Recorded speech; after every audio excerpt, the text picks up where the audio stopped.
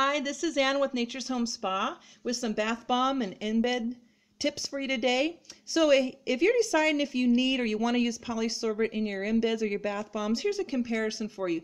This embed has polysorbate in it. This embed does not have it in it.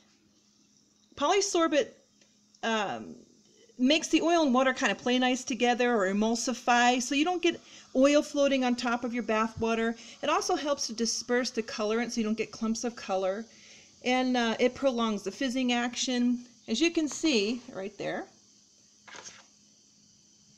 So what you do is you add it to the liquid stage of your bath bomb if you want to use it. Here you go. You can actually see mine's starting to fuzz. Look at the difference. Okay, now once this has time to sit, this is a quick video, so I'm just going to move this aside for you.